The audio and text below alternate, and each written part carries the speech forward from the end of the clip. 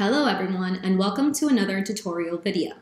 In this video, I will show you how to sync your gradebook with Blackboard with the Pearson MyLab. So here we go. So when we go to our course page, we're going to be looking for tools and resources. Again, we're looking for tools and resources. When we're here at tools and resources, we're looking for other tools. Again, we're looking for other tools. When we select other tools, we have a few tools here that we can use, but we are looking for Pearson's MyLab and Mastering. Again, we are looking for Pearson's MyLab and Mastering. We're going to go ahead and select Pearson's MyLab and Mastering. And once we are here, we want to scroll down and we're looking to manage Pearson MyLab and Mastering grades. Again, we are looking to manage Pearson MyLab and Mastering grades. We're going to go ahead and select Manage Pearson MyLab and Mastering Grades.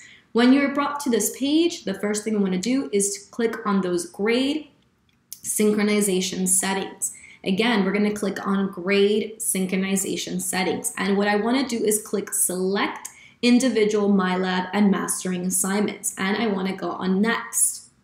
Again, I want to click on Next, right? So these were successfully saved.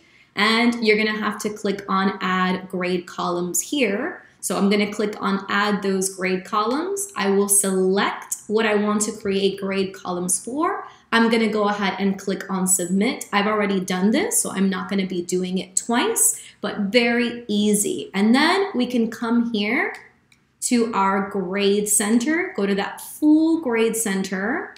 And I now have all of those assignments that came in from Pearson. Now, let's say that you have set this up and when you come here to these assignments, you are not seeing any points or any grades for these assignments. Well, that is just fine. We're going to go back to where it said Other Tools. Again, under that Tools and Resources, we're looking for Other Tools. We're going to go back to where it says Pearson MyLab and Mastering. Again, we're going to scroll down all the way to the bottom and look for Manage Pearson MyLab and Mastering Grades. And what you're going to want to do is just refresh the Pearson grades. Again, you're going to want to refresh the Pearson grades. And you should be seeing this now added to your grade book.